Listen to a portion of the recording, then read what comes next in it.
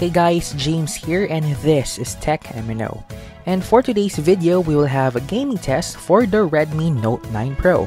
We will check how capable the phone is in terms of performance, from casual to intermediate to heavy games.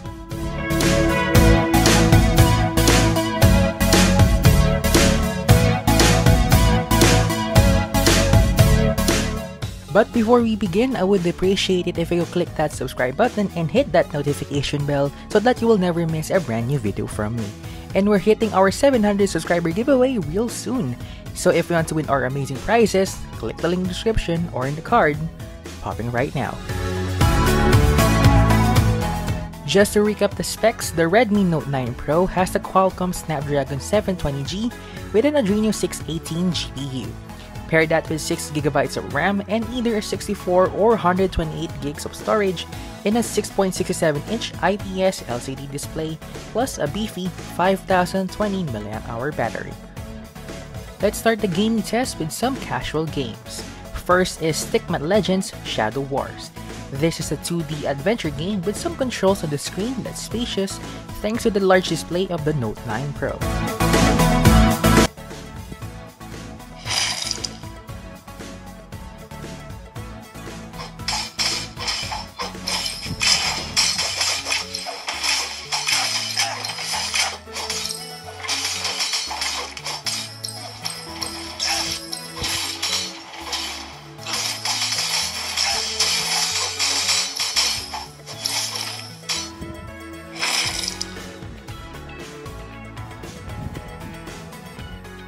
And finally, in the casual game test is an award-winning touch-based puzzle story game, Monument Valley 2.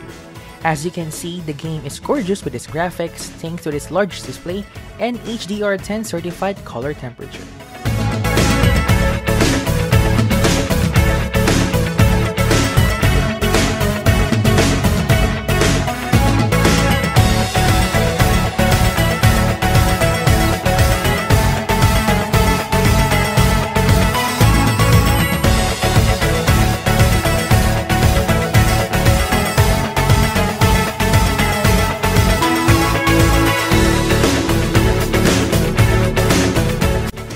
Now, let's go to the intermediate games, a set of games that is not so graphics intensive, yet provides the best and solid experience.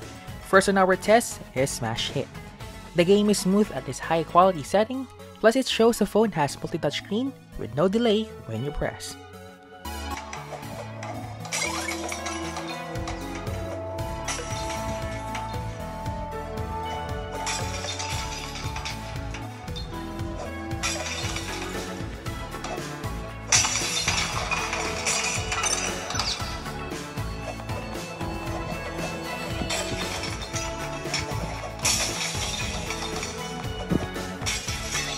And finally, one of my picks for 2D 3D music games on mobile, Baseus 2.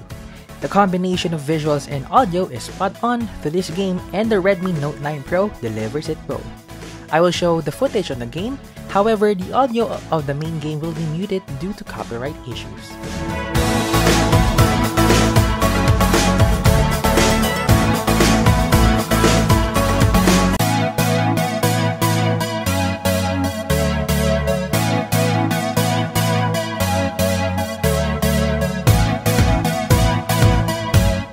And finally, we will now go to the heavy games, a graphics-intensive set of games to see the prowess of the Snapdragon 720G, the Adreno 618 GPU, plus the MIUI optimizations. By the way, the game apps here are included automatically in the Game Turbo app once downloaded. Let's go first with Riptide GP Renegade, a jet ski racing game with awesome obstacles and stages. The default graphics is on high, but you can crank it up to very high if you want to.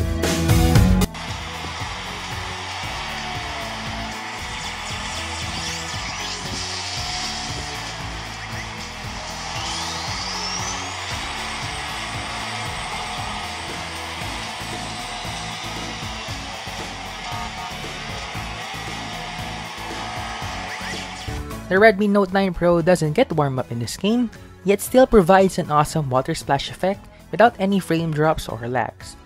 You can use the gyroscope function for steering, but for the purpose of this video, I change it to touch controls.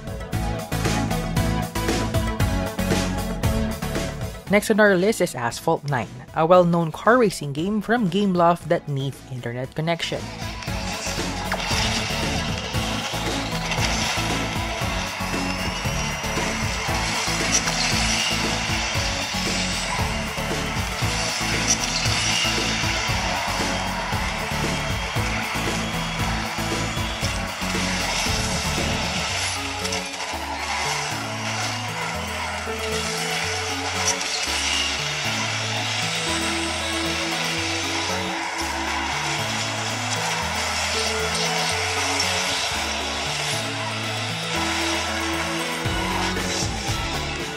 While I'm playing, I didn't see any frame drops or lags in the gameplay.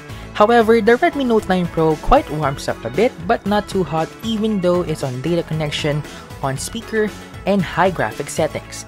Another good job for the Note 9 Pro. Up next is NBA 2K20, one of the apps that's often offline but it's a graphic demanding game. On the three main options of the graphic settings like Stadium, Reflection, Shadow, and Player options, they're all set to high, while others are in medium or off. You can still put all of them in the settings to high, but I guess you can experience a slight frame drop or warm up on the phone if you do so.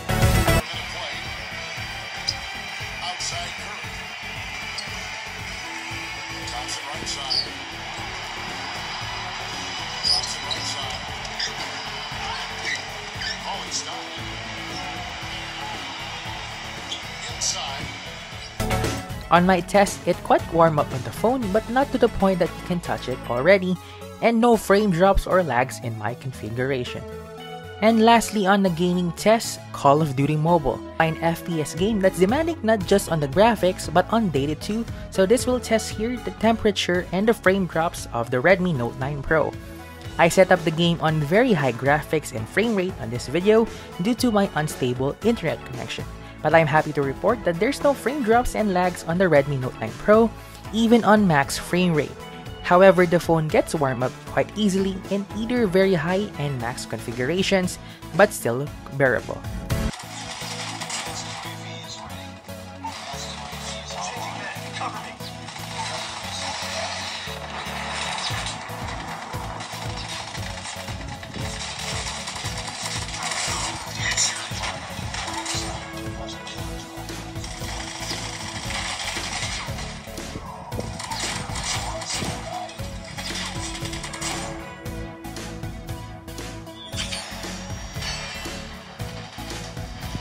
Overall, the Redmi Note 9 Pro delivers great gaming experience thanks to its chipset and its GPU.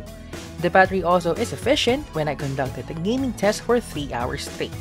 My battery before the test is at 75% and after that there's still 40% battery on the phone with Wi-Fi and data turned on, use speakers, and 70% brightness settings.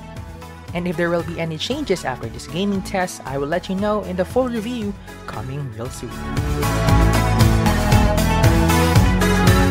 And that ends our video for today. If you did enjoy this video, again, don't forget to like and subscribe to my YouTube channel and hit that notification bell.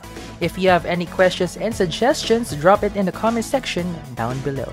And share this to your friends so that the algorithm will suggest this video to more people worldwide. Follow me also on my Facebook, Twitter, and Instagram accounts at M.N.O. Again, my name is James. Thank you so much for watching, and I will catch you guys on the next one.